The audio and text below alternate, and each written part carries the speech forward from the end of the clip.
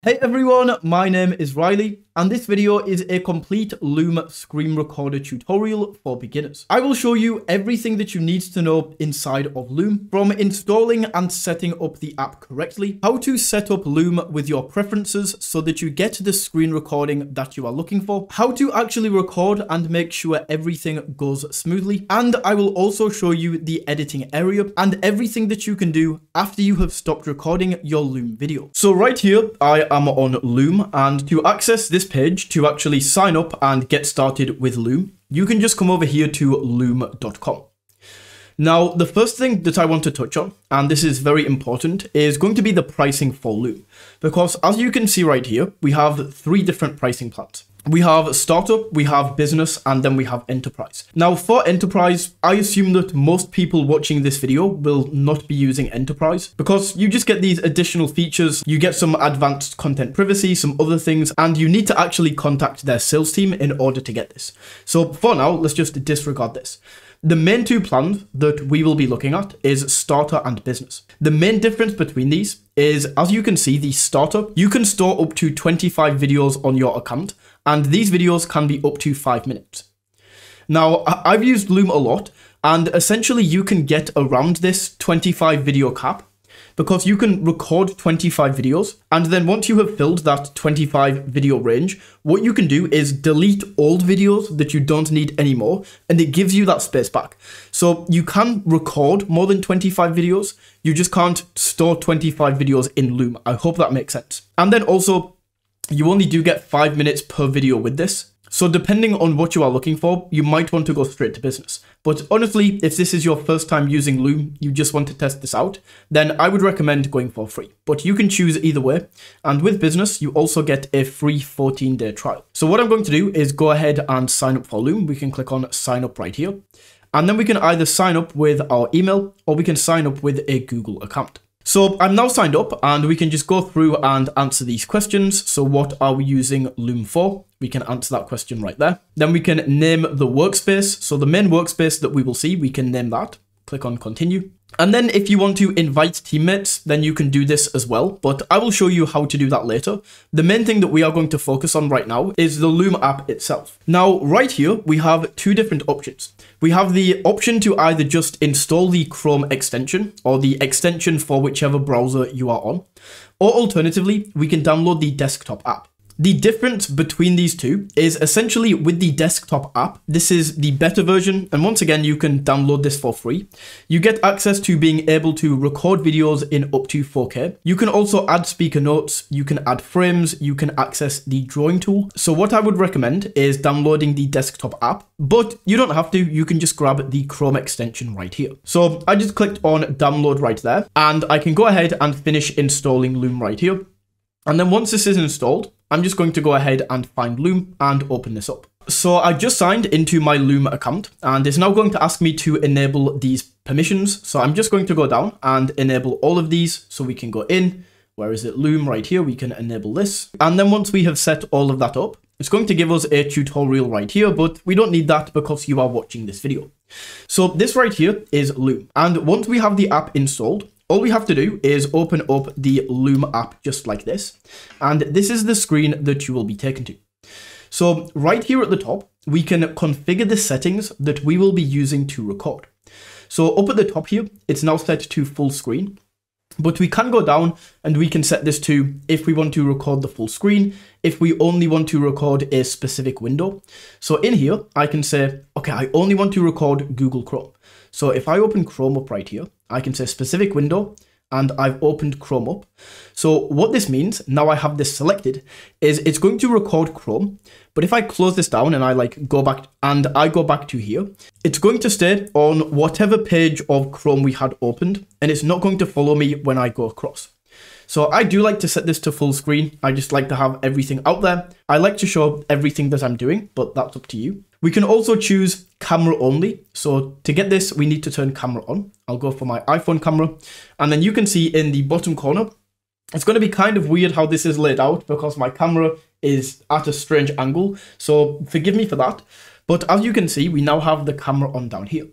So what I can do is I can say instead of full screen, I only want the camera. And then as you can see, it's only going to record the camera and none of my screen. So that's how you can set that up. And then we also want to turn the microphone on right here. So I will select my microphone. And just like that, I now have this set up. So this is recording full screen. I have my camera in the bottom corner and I'm recording on my microphone. And then all I have to do to start recording is click on start recording. However, we do have a few other options down here.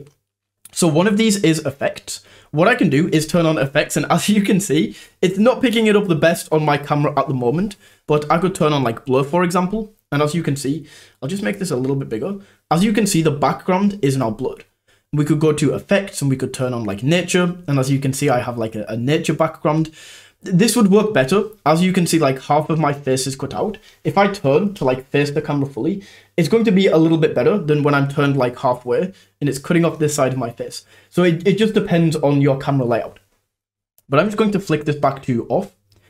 Then we can go for speaker notes right here. And if we turn this on, you can see it's just going to open a little pop-up. And as I'm recording, I can just go ahead and take some notes right here. And then the final thing that we have is this canvas. So what I will do is make my camera smaller. I'll get into this in a second. But the canvas is basically going to add a background to this.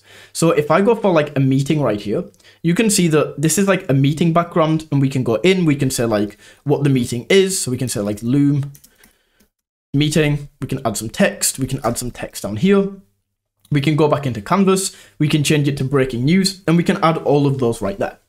But the main recording is just going to be like this. And then what we can also do is adjust the camera size down here. So if I click on small, you can see the camera is going to get smaller. I can make it a little bit bigger. I can make it full screen just like that. And then if I click on this little person icon, it's going to turn my camera off. So let's just go back right here. And now what we can do is go ahead and we can start recording. So right now, this is just going to load in and then it's going to say 3, 2, 1. It's going to give me a countdown. And now we are recording. So what I can do is, because I've set this to full screen, we can go across right here into Google Chrome. And let's just say that we are going to Namecheap, for example. We can go through, we can go into this website. I can do a little tutorial, yada, yada, yada. You get the idea. Then what I can do is I can either pause or stop. So if I pause right here, what this means is the recording is temporarily paused. So it hasn't completely finished. It's not going to stop and save the video. It's just going to pause this. And then what I could do is maybe I'm thinking about what to do next. I can click on play. And just like that, the recording is going to resume. So that is pause. We can also click on this button right here that will restart the recording. So if I click on this, it will say, your current video progress will be lost. We can click on restart. And as you can see, we are going to get 3, 2, 1. It's going to restart the entire recording. It's going to delete the old recording that we have. And then it's going to start again from scratch. So I go through, I do the tutorial, Then this is just going to delete the recording. So if I click on delete right here, we can click cancel recording and it's just going to delete this. Like nothing happened. It's not going to restart. It's not going to do anything like that. It's just going to stop the recording. So let's start recording one more time. The final time I will do this. 3, 2, 1. We are recording once again.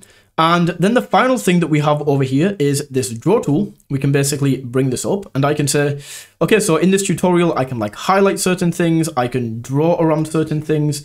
I can draw arrows, anything that I need to with this draw tool. We can change the color. We can change the thickness of these lines. And then if we just pause right there, this final thing right here is confetti. This is just going to blow confetti all over the screen. Awesome. So right now I'm finished with my recording. So let's click on stop. And what that is going to do is it's going to save that video. And as you can see, the video is now going to be brought into here. So that's something important that I do want to mention. In the Loom app, so if I pull up Loom, this is all we get. It just gives us access to the screen recording. Any editing, any saving of files that we need to do, this is all done inside of the web app right here on the browser. So as you can see, this is the video that I have. I can go ahead and watch it if I want to. We are recording once again. And then the final thing that we have over here, I can go ahead and rename this in the top corner. So I'll just call this video test, and that's going to be renamed. And then over here, we have all of the different settings that we can do to this video. So for example, we can use Loom AI to remove filler words and remove silences.